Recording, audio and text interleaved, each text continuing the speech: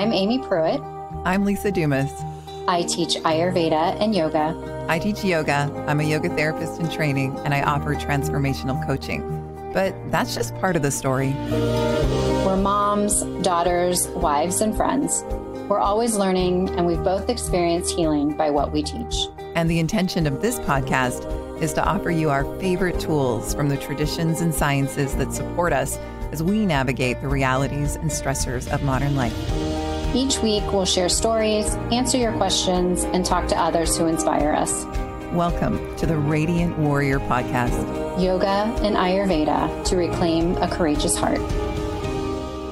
On this episode, I'm flying solo. It's me, Lisa, and I'm missing my podcast co-host, Amy Pruitt. Amy is not only a registered nurse in Columbus, Ohio, but she owns her own yoga studio, the beautiful Radiant Yoga and Wellness in Columbus. And she is following some directives and going about the very hard and emotional task of closing down the studio for a couple of weeks, not to mention that her work in the healthcare sector is keeping her very busy at this time. So we are wishing Amy well. And that's why there are two of us. In a partnership, one person can handle things if the other person cannot. And we wanted to make sure that we were available to conduct this beautiful interview that we're sharing with you today. We have invited a wonderful, gifted, very skilled yoga teacher from here in Vancouver, BC, Canada, onto the program today. And one of the reasons that we wanted to air an episode like this at this time is because Sarah is very much into the epic grand mythology that is part of the roots and the underpinnings of the yoga practice. She is informed by that. She teaches about that. And listening to stories can be a very heartening and perspective widening experience for us as human beings. This is how we have been entertained for centuries. This is how we used to learn about ourselves and the world. And in many different cultures, this is more prevalent. We obviously still love our stories. Look at the way we watch television and go to movies and follow storylines in reality TV. We're just wired for it. So we have invited Sarah on this episode to not only speak with us about some of the roots of yoga, which are so interesting for all of us, in my opinion, whether you have a yoga practice or not. And then she's going to let us sit back and relax and take our minds off of everything that's going on and some of the more dire news that we are surrounded by at this time, and listen to an inspiring story. So that is on the way. And Amy and I wanted to offer a little bit of information at this time. You know, when we teach together, we often teach about emotions and how we can be guided by them rather than completely toppled by them. And there's a lot of fear in the air and in the news and in our communities. And there is a meaning of healthy fear. And there is a way that we can engage with healthy fear. There's a wonderful text that Amy and I have referred to in this podcast a few times called The Language of Emotions, written by Carla McLaren. And this is an essential book. Many therapists that I know use this book in their work because it helps us to purposefully engage with different emotions so that we can separate from them slightly and inquire into them rather than be completely succumbed by them. And she talks about the difference between healthy fear and maybe more dysregulated fear, and how healthy fear is how we feel when we're driving or when we're riding a bike through our city. You know, we're alert, and we're alert because we need to know the next appropriate action to take, because ultimately we're wired for survival. So fear here, if we can separate from the panic of it and from the reactivity of it and from how much stress we create in our systems when we move into what ifs. And if we can just ask ourselves, okay, what action needs to be taken? And in the work I've done around soothing anxious bodies and minds, I've taken that a step further when it comes to maybe our more irrational fears that all of us, especially those of us who are tipping more over into anxiousness, can entertain. And that question can be, what's the most loving action that I can take? And I'm thinking about Amy, and I'm offering this in honor of Amy and the hard actions that she's taking in her community. They are coming from a place of care and love from her community. They are not coming from a place of fear and panic. And she expressly communicates that to her community. And so that's our offering from the Radiant Warrior podcast now is what's the most loving action that we can take for not only ourselves, but for others in our community and others in our world. And maybe if we know that the possibility is 2 weeks in our home, that means 2 weeks worth of supplies and not more, so that we are depriving our neighbors and those in our community of what they might need. What's the most loving action that we can take right now for ourselves and for the people in community? Thank you for listening. And without further ado, we are so happy to welcome a wonderful teacher of yoga. She's a longtime yoga student. She's a teacher trainer here in Vancouver at the Semper Viva Yoga Teacher School. She also holds very inspiring public classes here at Semper Viva. She has online meditations and some online offerings as well, which she talks about near to the end of our conversation. Please enjoy Sarah Cutfield. Sarah, thank you so much for being here. Thank you for having me. I'm super excited to be here. Well, one of my favorite questions to ask fellow yoga teachers, and I think it's an interesting answer whether we teach yoga or not, because it's so interesting to find out how somebody came to something that they love so much. So I'm interested in your personal yoga story. What brought you to the yoga mat in the first place? So it came about rather unexpectedly, I guess you could say, and it was a long time ago now. I've been practicing the better part of a quarter century, about 23, almost 24 years. And I'd been a very introspective kid, still am an introspective person, really interested in philosophy, spirituality, reading, all those kinds of things. And my parents wanted me to have a physical activity. Was not into team sports, pretty much played soccer for a couple of years, did that kind of thing, but I wasn't into team sports or traditional activities like that, and they wanted me to have a physical activity. So they found me a yoga VHS tape, put me in the basement and said, "Here you go." And that was it. And I was kind of love at first feel, I guess. I just glommed onto it like I had been doing it my whole life. And it was with, I don't know if you're familiar with Kathy Smith at all. She's an American exercise instructor, but she actually had a yoga tape with Rod Stryker. So my very first yoga teacher was Rod Stryker, and he continues to be one of the most influential teachers in my practice and in my studentship to this day. But I started in my family basement, trying to figure out all these different forms and following along with the tape. And there wasn't a lot of public yoga in at all anyway at that time. I was 14, 15.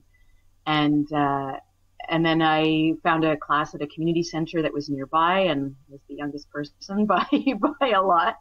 But I remember getting on the mat, and I don't really remember anything the instructor said. I vaguely remember her kind of energy, but not her face or her name or anything. But I remember how she made me feel. And I remember how yoga made me feel. And that pretty much launched me. After that, I was practicing mostly on my own and doing a lot of reading up until when I was able to get into a larger urban environment where there was more options for classes and getting out there physically and trying different styles. And then flash forward to now, where I've been teaching for 11 years and making this pretty much my full-time career. So that's the nutshell version of it. How has having this practice for so long throughout your teenage years and into now supported you and broadened maybe your perspective of this life and yourself? There's been moments where I've definitely felt bigger than I am. about the same time when I was starting to practice, my parents would send my sister and I to a sleepaway camp in the Rocky Mountains. I grew up in Alberta. And we would do hiking and backpacking trips and canoeing and horseback riding and things like that. And so we would be out, these groups of young teens with guides and leaders for several days. And in this one instance, we got on the wrong track and we ended up, because we had to navigate ourselves and we didn't have GPS. We were, our instructors, our guides were literally looking at the topographical maps, and we were following routes that were established, but we had to learn to orient for ourselves. In this one instance, we'd misread the map. And so instead of the trail that we were supposed to be on, we'd actually gone up a mountain. And this was like a mountain, not a little hill and not a thing, but like shale, scree, climbing for 6 hours straight up, the whole thing. But at a certain point, even realizing that we maybe weren't on the right track, there wasn't enough time to backtrack. We basically had to get up and over and down because that would be the shortest route. And at the time, I was, 14, 15, didn't think much of it. I was like, oh, we're just climbing this mountain. I'm sure our guides were panicking, but they were very good about keeping calm and not letting the rest of us know they were stressed. But we've been climbing and climbing and climbing, and this is kind of classic, right? We're literally on a mountain. And it's so often used as a metaphor for the journey towards that kind of attainment or realization. But we're climbing and we're hot and we're sweaty and it's getting late and we're tired and now we're kind of getting a little bit like, what's going on? But I remember getting to the peak and standing on the top of this peak, surrounded by the vista of the Rockies and this absolute clear blue sky. And we were as high as I had ever been, like barring being in an airplane, higher than I'd ever been in my life, looking at the absolute expanse and vastness and just unending kind of epicness of that landscape, and not feeling lost in it, not feeling small or scared or diminished in any way, feeling like I was as big as what I was seeing. Feeling like it was just I was that big. I was that part of that with a capital T. Like it's just one of those moments where I remember being united, being more than I thought myself to be, knowing, not even just kind of, oh, that's cool, like absolutely in my bones, knowing that I was as big as what I was seeing, that I was part of what I was seeing. And that, I don't know that would have stuck as clearly if I hadn't started thinking about those ideas. I love hearing those stories, and it's something to open ourselves and put ourselves in the way of being open for those experiences in our life. I wonder, because you had so many years of yoga practice behind you, was it a natural to flow into teaching, or did you move down any other routes before settling on teaching yoga? I never intended to teach, to be honest. Even when I first took my first teacher training back in 2009, the intention was simply to deepen my own knowledge in my personal practice, as I think a lot of students do. And especially nowadays, now that I am a teacher trainer, I see so many people coming to trainings and workshops and even to the mat itself, because they're seeking that sense of self, and they're seeking that communication and that quality of relationship with themselves and with the world around them through that lens. But when I first landed as a student in teacher training, I had a completely different career. I went to school for theater as a technician. I did performing for fun. I enjoyed it, but my kind of career trajectory was as a designer and a stage manager and a theater tech, and was practicing alongside. And when I had the opportunity to take the training, it was because I wanted to for myself. And as I was moving through the program, and practice teaching was part of it, and as a lot of programs have, I thought, this would be a nice thing to complement what I'm already doing, because theater jobs are contract based. I don't always have something to go to, so I could sub, or I could teach, the cast or that kind of thing. I think education has always been in my blood. My mother, my father, and my sister were all educators in some realm in their respective fields. And it felt very natural and it felt very possible, but it wasn't something I planned. And once I'd finished teacher training and came back to my theater career, I did start subbing and that kind of thing, but it wasn't ever going to be a total career. And then it took a big life pivot, as it often does, and a big move to reorient myself. And I basically landed in a space where I was handed a ton of opportunities, very, very grateful for that, to basically make yoga my profession. And it kind of rolled from there. And then flash forward to where we are now, 6-7 years later. And over the span of that 11-year teaching, the first 2 or 3 were not on the path of, the first 2, I guess, weren't on the path of, this is what I want to do. And now it's all I do. So, yeah. I had that in common with you. My first teacher training, I had not intended to teach. And then upon graduation, the owner of the studio basically said, so this is the class you'll teach. And, right, yeah. and the more I did it, the more I realized that I can't, there's definitely other paths that I have taken, but that piece of sharing the gifts of yoga with other people, it's just so incredibly fulfilling. It's a better day for me when I am sharing it. And that leads me to wondering if your why for teaching has evolved over the years based on what the gifts of yoga offer you. Is there a deeper why that has emerged when it comes to what brings you into the yoga room with a group of students each day? I think over the years I've been able to clarify and articulate with more ease and more impact my why. But I think my why has always been that moment on the mountain, that moment of, we are so much more than we think we are. And how can we step into, to the very best of our ability and our circumstances and our whatever's going on for us in our lives, whatever that might be, we are more.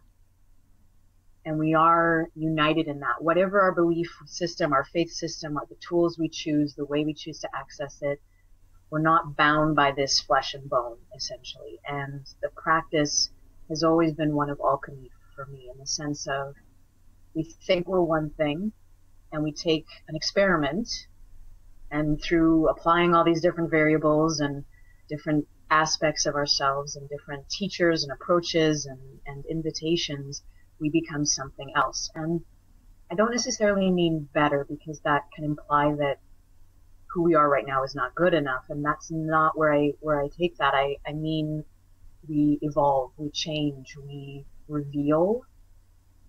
And so I'm so interested in exploring that, and through different lenses. The body, of course, for one. I teach vinyasa flow, and the body is very primary to that kind of idea. But I also teach yin and hatha and meditation and philosophy, and bringing in so many different parts of the practice can start to reveal different parts of ourselves. They're all these different pieces that we're starting to put together. And so I think over the years, as much teaching and study as I've done has allowed me to clarify that why and express it a little bit more with more efficacy. But the why hasn't really changed since kind of first landing on that mat and listening to Rod's voice, or standing on that mountain and going, oh, we're so much more. We're so much more. How do I find who I am, essentially? And yoga for me was one of those things that allowed me a language to do that in. I would invite everybody listening to really take that in. I want to highlight what you said. We are so much more than we think we are. And when you said that, it does feel like some deep truth on some level. Like even though you and I can't see one another in this conversation, there was just a deepening connection in that moment. And that's a central message that I hope to get across in my work around soothing an anxious mind and body, is that we are so much more than anxiety. And it's so easy in this media saturated world to define ourselves with our roles, or maybe with our perceived faults. And any kind of practice that takes us away from the day to day and maybe shifts the lens that we see our life through, whether that be yoga, meditation, or any practice that serves anybody who's listening, it can open up the truth that we are more than the roles that we play in our lives. So I want to just highlight that you spoke those words. We need to hear that more often. I love that. Thank you so much. And you've mentioned that you have gone down the vinyasa path and that you do teach different styles of yoga. But I think whether our listeners are really into yoga or not, it would be a good question to ask you about demystifying the difference between vinyasa and hatha yoga for our listeners. I'm always asked, what kind of yoga do you teach?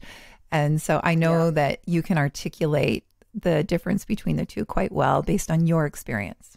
When I first started practicing, it was just yoga. It was just like we were just doing yoga. The asana was the asana, the breath was the breath, all these different threads being woven together. So something that really strikes home for me is looking to the original meanings of some of these words, because students are often seeing what a studio is labeling the class as so that they get a sense of what the physicality will be like in the room. And visually, yes, a vinyasa practice is generally going to be more physically dynamic, cardiovascular, depending on the student, depending on the teacher, does typically tend to offer more challenging variations or asana that's of a more challenging or difficult degree. But hatha is equally as challenging. It's just challenging in a different way. And what I mean by that is hatha, or hatha, as we might be used to pronouncing it, can translate to mean forceful or effortful. And hatha is really the umbrella for all yoga. You could argue that all yoga styles fall under this category because hatha also translates to mean sun and moon, or essentially the union or the uniting of complementary opposites. So every polarity and pair that we have in the universe, right? Light and dark, masculine, feminine, sun, moon, light, heavy, that kind of thing. So where we have two different schools of thought or differing paths is that on the one hand, we have a studio or a teacher trying to define and describe what it is they offer in the room so that students have an idea. And you'll see any number of different ranges from Hatha 1, Hatha 2, Vinyasa, Power Flow, Vinyasa Flow, Power, right? We've created all of this description to really just indicate, okay, in this one, you're going to be moving a lot. In this one, you're going to be slower. But Warrior 2 is Warrior 2. The fundamentals don't change. The way in which they are sequenced together, the pace at which they're offered, the degree of variation, those are the factors that start to change. And so I'm really interested in teaching teachers to be challenging, yes, to push students to, and I don't mean past an edge, I simply mean ask them to step into the fullness of their capability over time and with safety, and recognize that, yes, in some bodies and in some circumstances, certain shapes are just not going to be the way that they look on Instagram or the way that they look like in the teacher's body. And that's not a bad thing. It's just part of it. But when we create this hierarchy between, I have to start with hatha and then I can go to vinyasa, or vinyasa's the hard one and hatha's the easy one, we diminish, I think, the possibility in both cases. If we only ever say vinyasa is the hard one, then we don't give ourselves the opportunity to try. And if we only ever say hatha is the easy one, then we don't give ourselves the opportunity to slow down and be more mindful and actually activate every single aspect of our pose. Vinyasa, the word itself, actually in the Sanskrit can translate to mean doing something on purpose like you mean it. Nyasa, to place in a special way, essentially. So vinyasa means doing something on purpose, with intention, with integrity, with awareness, with all of that behind you. So any breath cycle done with integrity, any walking from your car to your office with clarity and intentionality and specificity, any action. My grandmother used to protect doing the dishes. This was before the days of dishwashers. And she would protect that time 3 times a day because she had a really busy life. She had these full days, and doing the dishes was her moment to stop and breathe and focus and calm and come back to herself, because she didn't have the opportunity to get on a mat or a cushion or go for a walk and, do those things for herself. So doing the dishes became it. And so she was doing something on purpose, like she meant it. And I'm not saying every single time was like that, but that's doing a vinyasa. So there's the physical expression of it. There's the linking of breath and movement together. There's this idea that the postures flow from one to another, that we're in this connectivity and the physicality of it. But at the same time, anything is a vinyasa. Oh, yes. When we're on a yoga mat, our invitation is always doing something on purpose in a special way. And doing that on the yoga mat has helped me to do that in my life. And that's been incredibly powerful for me. I think that's why we keep coming back. Because at the end of the day, we could go to the gym, and get stronger quadriceps much faster than doing Warrior Two for 5 breaths in one class. Like that's what's so fascinating to me is physically, yes, the practice can change our bodies and bring strength and all these things, but there are other ways to get those benefits, and yet we keep showing back up on the mat to do what, right? And I think you just said it, right? We come back because of how the practice makes us feel, not because we can articulate it necessarily. We just feel better. We feel different. We feel changed. We feel transformed in some way. And whether we subscribe that purely to a physical sensation or not, it's real. So we keep showing back up. We keep doing it. Mm-hmm. Mm-hmm. And there are so many explanations from, yogic stance that we do feel that way. Now, Sarah, you are translating from the spiritual language of Sanskrit, and I have been in the yoga room when you have been teaching about this because you have been a devout student of this language. And whether you're into yoga or not, this is an incredibly interesting language. The first time I learned about it, and I learned that the sounds that your mouth makes, the movements that your tongue makes, how your tongue hits the upper palate when you are pronouncing some of these Sanskrit terms has an effect on the body more than we can understand. Can you share a little bit about the system of this language, how it's thought to affect the practitioner and how it's meant to be used? And maybe just a little bit more background. If anybody has been in a yoga room or even heard anything about yoga, the names of the postures are in this language of Sanskrit. Many of the classic texts are written in Sanskrit. So I'll let you take it from there. Yeah, thank you. I always love sharing about this. I'm a bit of a language nerd. And what I love about the language, first and foremost, is that it's a feeling-based language. It's a vibrational-based language. So we know that we're affected by sound very deeply, right? You hear the voice of someone you love versus the voice of someone who really annoys you, and you respond very physically, very viscerally. You hear your breakup song, you hear your pump-up jam, you hear someone crying, you hear someone laughing. There's this immediate emotional and physiological response to sound stimulus. We're wired for it. Our bones are hollow, are at the base of them, we're sacks of water, right? We're pretty much built of material that's going to conduct energy and sound frequency particularly. So Sanskrit is a language that's incredibly old. It's one of the oldest that we know of. And we know it's one of the oldest because of when we can find written dated record of it, but we assume that and we sort of know from oral tradition that it was something that was being created well before that. Right? With most language, the sound comes first and then the written form. Arguably not all, but in this case, for sure, we would say the Sanskrit language started as sound itself and then transitioned into the written form and went further from there.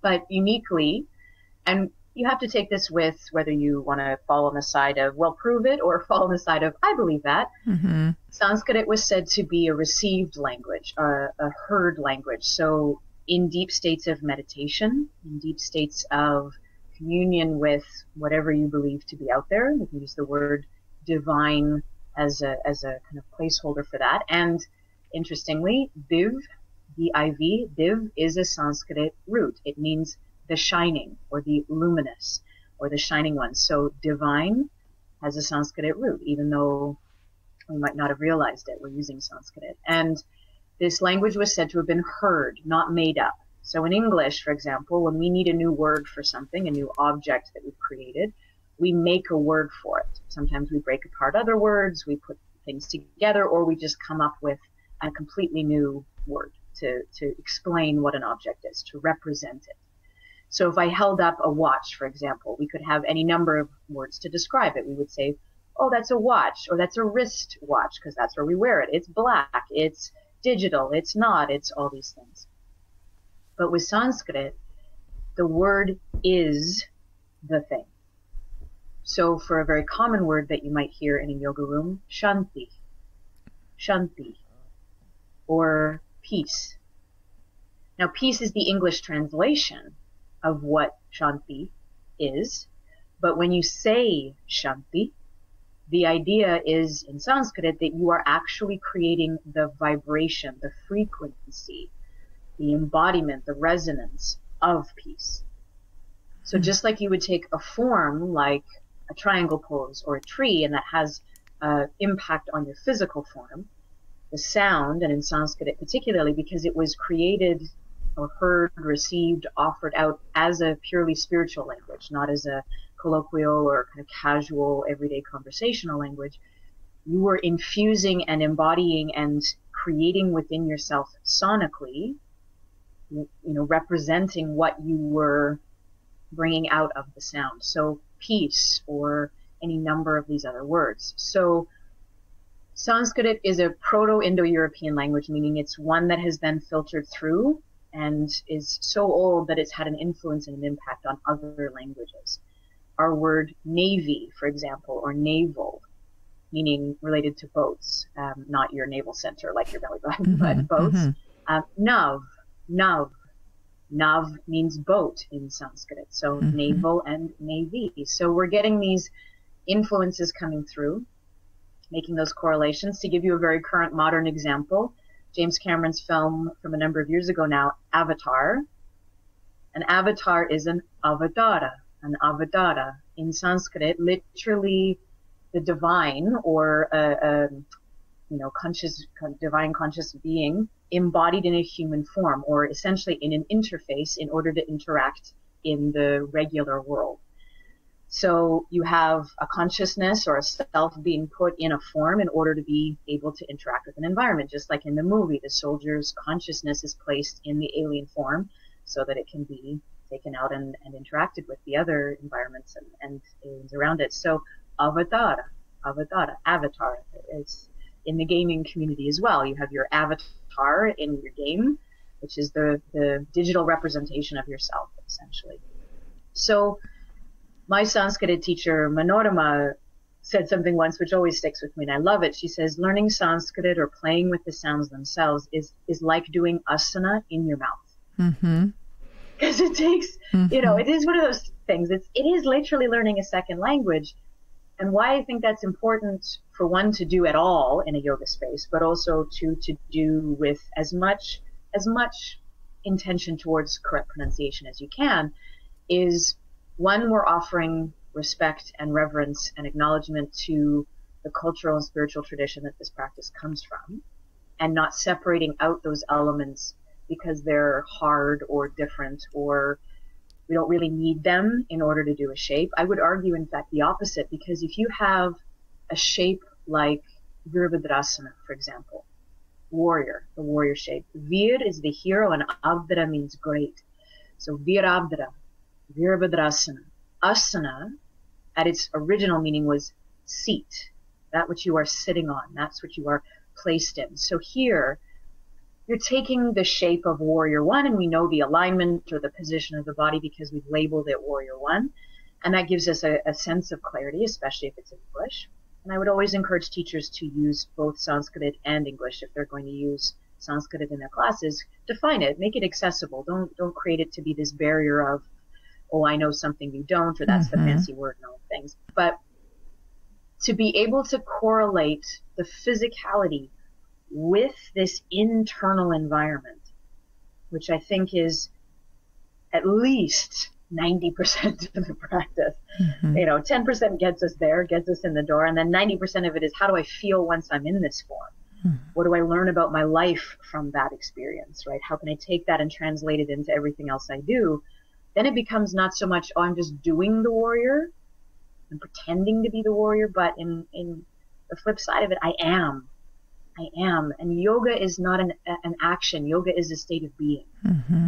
So if we're moving into that realm of being, then we are tuning to the frequency. We're finding that inner resonance or vibrational quality. And so utilizing sound is much like utilizing the body, or much like utilizing the mind in a way. It's another tool. It's another access point. I wanted to have you share about Sanskrit, because I know when new practitioners enter into a yoga room, for some of them, and was the case for me, when we hear unfamiliar chanting, it can feel unfamiliar and it can feel confronting. And when I heard you speak about how the word, by saying the word, by pronouncing the word, our body is having an experience of the meaning of that word. I've never heard somebody say it so beautifully. And that's a game changer. And that really invites a practitioner to try it on, because sometimes with our linear brains, we have to know what everything means and why we're doing everything. And I also love that too. However, there's a time maybe to just try and feel and have the experience of it. And Sarah, I also love that you are talking about the roots of yoga, and Sanskrit is completely tied into the history of yoga. Now, for those that are coming to practice without any education about its history, what do you wish that the average person knows about yoga's roots? And how do you feel that we can best honor that in the West while translating the practice to really fit into our contemporary lives? Because things are much different now. I think at its heart, yoga was meant as a spiritual practice, and the body is part of that, and the physical form and the physical exercise is part of that too. But yoga was meant as a spiritual practice, and I deliberately use that word instead of religious, because I think there can often be a bit of resistance or a bit of fear or a bit of, okay, I don't want this to be religious, so I'm just going to focus on the body. So being very conscious that yoga is a philosophical system, not a religious system. But because of where it originated, and because faith and spirituality and religion are such a big part of that environment, continues to be to this day, but when it was originally formed as well, they go hand in hand. They go alongside each other. But because yoga is a philosophical practice, it can also be spiritual. It could also be physical. It could also incorporate elements of faith, but not necessarily have to subscribe to any one particular definition of that. And so all of those forms and expressions are welcome. Now, you might see iconography or hear texts or things like that are so parallel to the yogic practice, express so many of the ideals and the ideas that are being offered within this, that it can seem more religious in nature, or as if it's being asked to invite that space in. And that will a lot depend, I think, on the translator, meaning the teacher, and also the receiver, the person who is on the mat receiving it. And so I absolutely get that chanting or speaking or even thinking the word Om or saying Namaste at the end of a practice might be something that is a barrier at first, and which is why I always offer the option to opt out. I say, please feel free to join me or to listen. And I never require someone to say Namaste to me. I will always offer it because I know what it means to me. And so more than anything, I think I'd love people to explore yoga as a practice that's bigger than the body, and understand that that's where it originally started from. It was a form of expression around devotion, around exploration, around asking the bigger questions in life of ourselves and of the world around us. In the ancient days, yoga was very radical. We see it as a very ubiquitous thing now. It's, especially living where you and I both do here in Vancouver, Canada, it's you can't turn around without bumping into someone with a yoga mat or seeing a space, and that's not a bad thing. But there's certainly a a saturation in a commercial or more material aspect that I think has altered our viewpoint of it. And coming back to really the heart of the intentionality of it, but also realizing at the time it was a really big deal to do this practice. You had to leave your family, you had to leave your job, you went off to a mountain or an ashram or a cave, or separating yourself from society. And one of the biggest shifts that I think we've seen in the duration of yoga is not only has yoga endured, but it's become a householder practice, and it's moved from those contemplative, spiritual, separate yourself kind of roots into, I can do this on the way home from work and then go and pick my kids up and then come back and do my cooking and all the things. Or I can, do it on my lunch break, or I can get up at 4 a.m. and do it with the sunrise if I choose to, right? We have so much more access and so much more opportunity to bring the practice into our everyday lives in a much different way. And the population of yoga has changed over the years, who's predominantly practicing it, particularly in the West. And I don't think change is a bad thing. In fact, I'd rather argue that we have these principles to live by in our everyday lives than not. But I also think honoring what the original intention of this practice was and is, finding a way to make those elements relevant to us within the context of our lives. If Om doesn't work for you, awesome.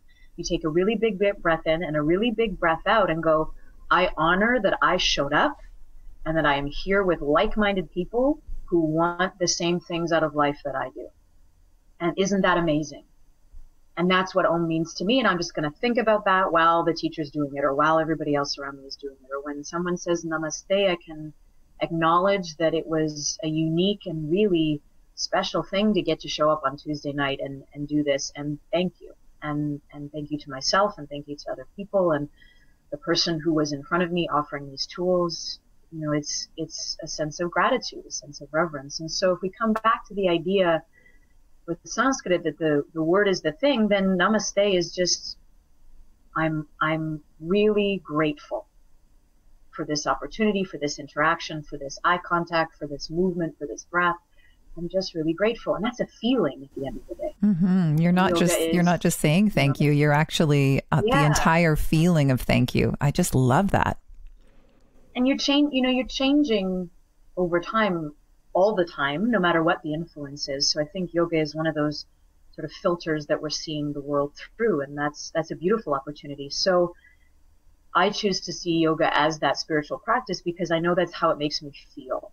And I would offer as a teacher those tools that have helped me, and those ways of moving and being that have helped me. So as you do, I know you do, so that there's an access point for people to share in that opportunity. But I think if we're going to continue to practice, we also have a bit of a responsibility as students to understand where this came from, why it's here, the origin culture, and to utilize elements in a respectful way.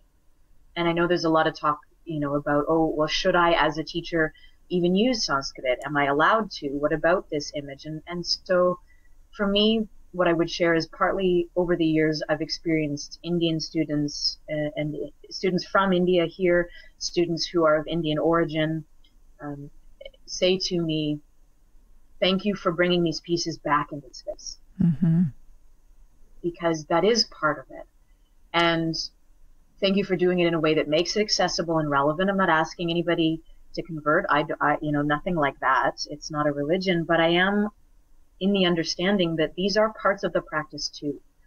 And I want to make them feel real for people, not a barrier, but also not get rid of them because there might be that edge of uncomfortability. I think if we do that entirely, then we are taking on something and turning it into something else without those roots.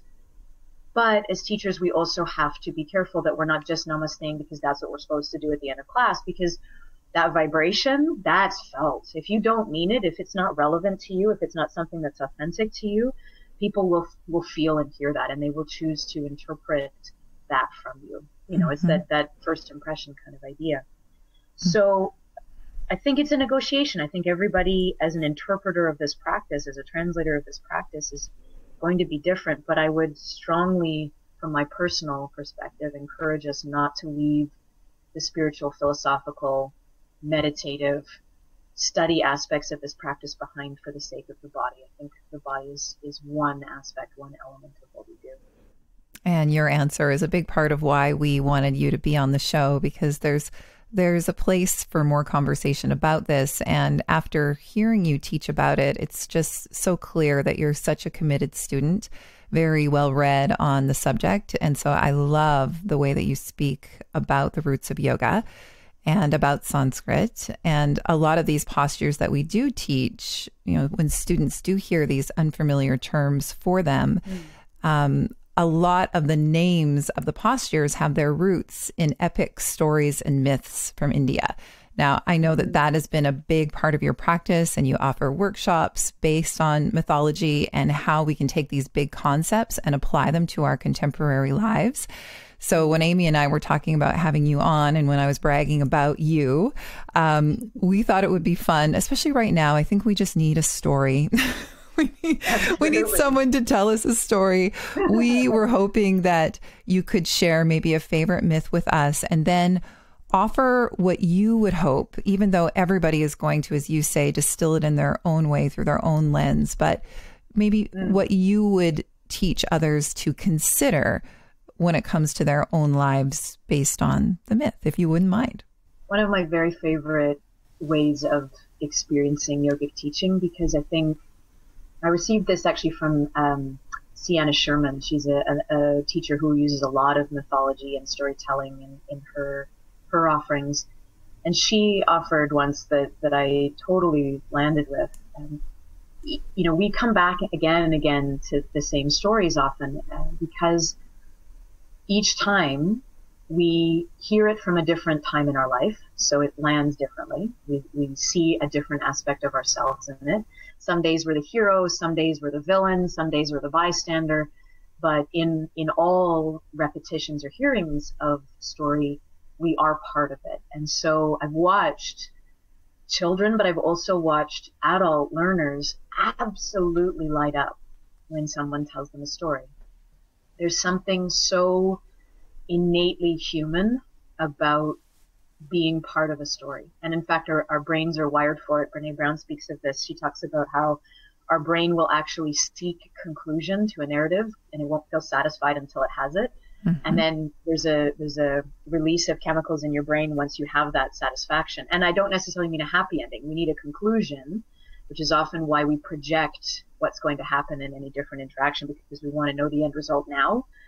And we get a feedback loop in our brain chemically with in regards to hearing that the conclusion, the end. And we go, yes. Okay. There's just something so nourishing about it. Maybe you are explaining the popularity of binge watching, because if we know there's another episode, we have got to find out what happens. Yeah, totally. Well, an oral culture in yoga, but in general has been something that's been, you know, we sit around the fire to learn about ourselves and about our societies, and that hasn't changed, because now it's the flicker of a TV screen instead of the flicker of a flame. It's still, we're gathering, and then we get together to talk about it after. But, so you'd asked me before we started this to maybe consider telling a story. And so I had a couple in the back of my mind that I thought I might tell, but I thought I'll see where the conversation goes and which story lands with me after what we speak about. And so this is one I think that will tie some of the different pieces we've talked about today together. Yay. Okay. Take it away, Sarah. I'm so excited. So I'll invite you, depending on where you are, to just find a bit of a comfortable seat. And that could be sitting up, or you might choose to curl up. You might choose to lie down. It's entirely up to you. And whether you choose to keep your eyes open or not, take a few deep breaths and just soften. Long ago, and not so long ago, there was Krishna. Now Krishna is special. He is actually an avatara. He's the divine embodiment of Vishnu, the sustainer and the protector, the one who is strong, the one who brings balance when things are out of order. But Vishnu himself lives in the divine realms, and his essence, his totality would be too big, too all-encompassing to land in the everyday, the mundane realm, and not basically blow it to smithereens. So when he comes down to earth, he comes in a form, an avatara. And Krishna is one of his avatara. And in this case, Krishna has been sent to earth with a very particular purpose. That is well down the line from where we are right now. Krishna is just a little boy at this point. And it's important to note that in most of Hindu or Indian yogic mythology and story, when God comes to intervene in a situation, it's because the world is out of balance, but he or she doesn't just come down and press a magic button and make it all go away. More often than not, the form that they embody is meant to interface and interact with humanity and help humanity come to terms with what they need to do to move forward. So there's a long time before Krishna is really going to intervene in what he needs to put to balance in the world in this particular situation. Krishna has been born to a royal family. Technically, he's a prince, but he has a jealous uncle who's wanting the throne for himself. So his parents learn of this plot when Krishna is a baby and they send him away. They trick the uncle and send Krishna to be raised by cow herders. And Krishna grows up running through fields and herding cows and generally getting into trouble. He's a terribly mischievous little boy, as they tend to be. Right, but more than most, I mean, he'll pinch things off laundry lines and drag them through the mud, screaming and laughing. He'll open the gates and let the cows free. They go scattering everywhere after they've been herded up for the night, and everybody has to go out and herd them again. And he's always getting into trouble. He sticks fists into everybody's buttermilk vats after they've been churned and smears himself with the buttermilk glistening in the sunshine. He'll run around screaming. Now, if any other child in the little village where Krishna is growing up did this, they'd get a smack. This was just not done. They'd have to go and herd the cows back themselves, or wash the laundry themselves, or rechurn the buttermilk, but not Krishna. Every time Krishna gets into trouble or does something naughty, he has this way about him. He looks up at the adult whose finger is out, and he just blinks, shakes his little head, and somehow the adult always ends up pinching him on the cheek, and Krishna sends him on his way. Now the students in his school and his brother even, everybody around him is getting so annoyed with Krishna, right? Every time Krishna gets away with it. And Krishna's brother's name is Balaram. That's where we get Balasana or child pose from. But Balaram, he's had it. He's had it up to here. He's so determined that the next time Krishna gets into trouble, he's going to get into trouble, like for real this time, because every time Balaram does something naughty, he gets punished for it. Every time Krishna does something naughty, he gets a cookie, and he's just fed up. Now, one week it rains, and I mean monsoon rain. It is deluging down, rivers running through the streets, and dark skies for days and days, and everybody's cooped up inside. Balaram and Krishna are driving their mother, Yashodhara, crazy. She's just had it up to here. Right? They've been wrecking stuff. They've been drawing on the walls because they're out of paper. They're just done. And finally, the rain starts to soften. And the clouds start to break apart. And the sun starts to shine. And everybody takes a big sigh of relief. And Yashodhara looks at the boys and she says, "Oh my goodness, okay, I just need an hour. Go out and play. The rain has stopped. I just need an hour. I need to get the house back in order. I need to take 5 minutes for myself. Go outside. Get out of my hair. But," and she looks both boys in the eye and she says, "But, please, I have too much to do today already. Do not get dirty. I don't want to have to deal with bath time and more laundry and all the things. You promise me." Balaram, and he nods his head. "Oh, yes, Mama, we will be good. I promise." And she looks at Krishna. Krishna, "Oh, yes, Mama. No, we'll be good. I promise. We'll be good." And out the boys go to play. And they're traipsing through the fields, squishing in the grass, and seeing all the birds starting to fly again and sing, and the sun is out. It feels so good to be outside and to be able to be free, right? There's no walls. And they hear the rushing of the river going by. And they know that with all the rain, it's probably big and fast and pretty cool looking. So they think, let's go down and see the river. We'll be careful, but let's go down and see the river. I want to see what it looks like with all this rain. And so they traipse across the field, and they can hear the roar of the water getting louder. And they can almost feel the pulsation of the energy of the speed as it rushes by, and they're getting excited. And as they crest up over the edge of the ridge to where the river is, they look down, and sure enough, river is running twice as fast, it's twice as high, it's amazing.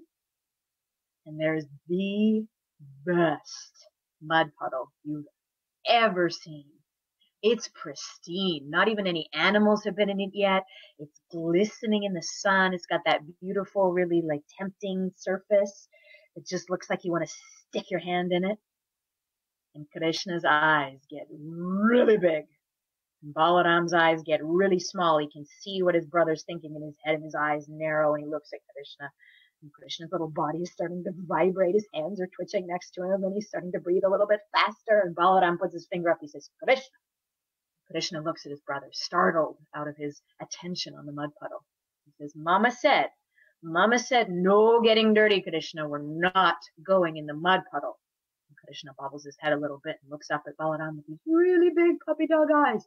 He says, Krishna, no, we're not going in the mud puddle. We're going to go climb that tree over there, and we can see the river from the top, and we'll see all the things floating by. It'll be great. And Krishna bobbles his head a little bit as if he's agreeing, and Balaram turns his back as if to go and climb the tree, and all he hears from behind him is swoosh.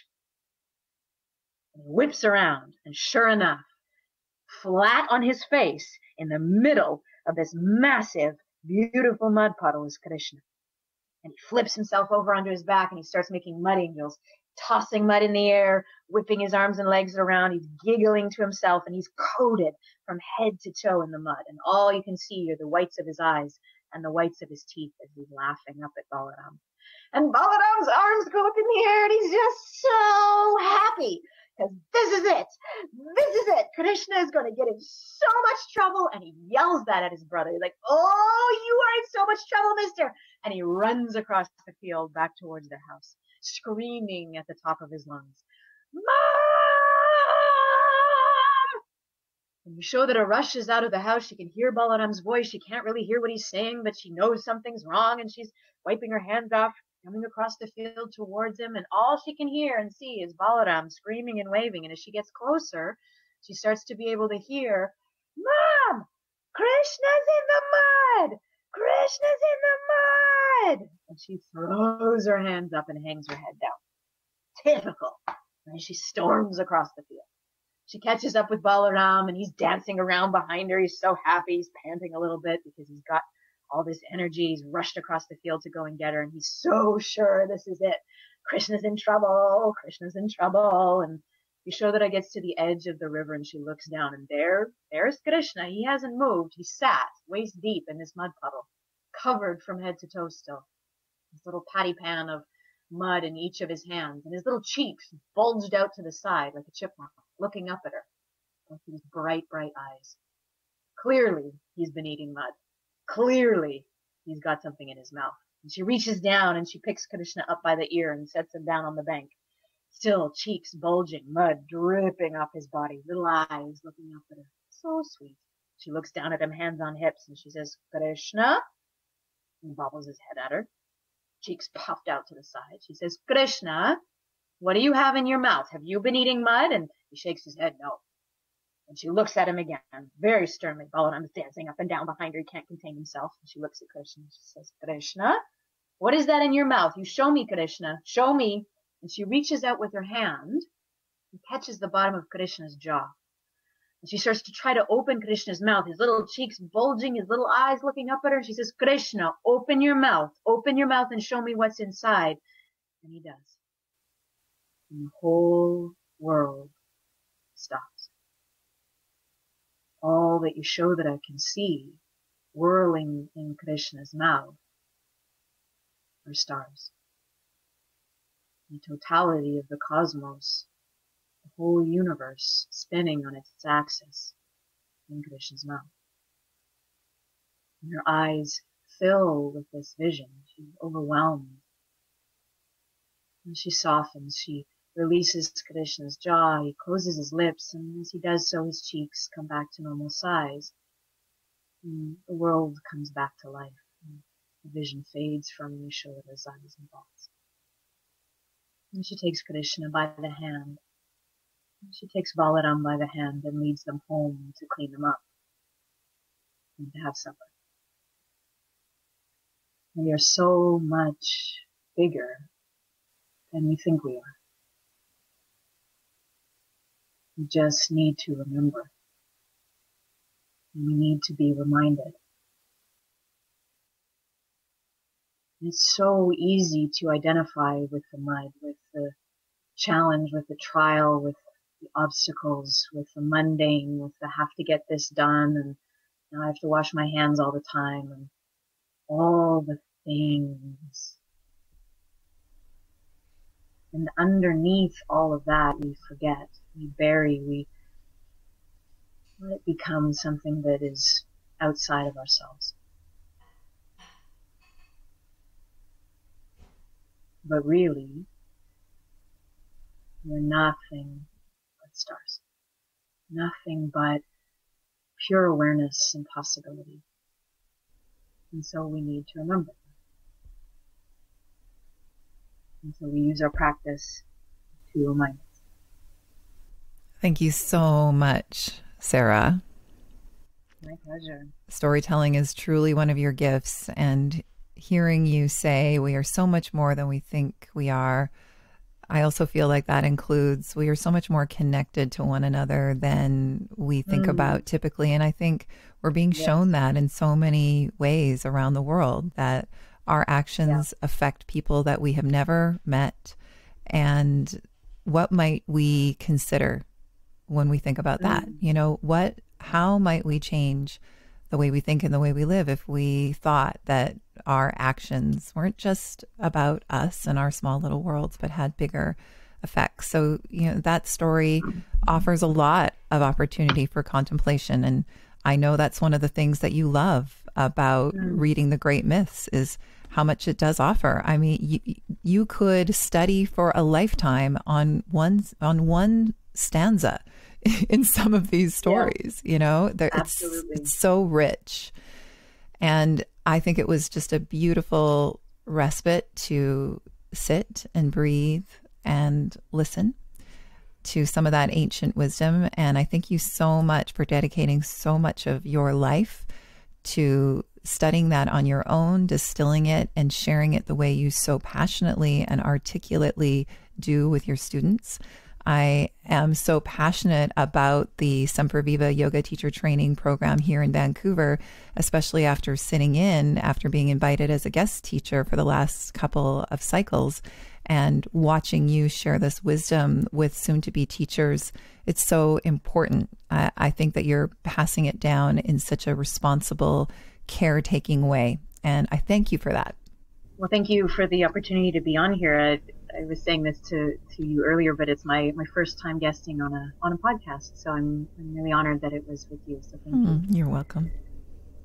So finding me in person at Semper Viva Yoga in Vancouver. I have public classes and a lot of workshop offerings, as well as being the lead faculty for the 200-hour program here.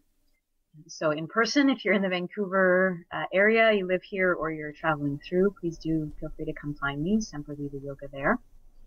I am on Instagram, and I share a lot of different things, including live sessions and different opportunities to access a little bit of what I offer through that platform as well. So Sarah with an H .Cutfield is my handle there. And I'm on SoundCloud. I have a library of free guided meditations, including some that are story-based, and other offerings on SoundCloud, so you can look for me there. And I'm teaching basically right now mostly Vancouver-based, but around the world as well. So I might be in your neighborhood or coming there soon. And sarahcutfield.com is my website.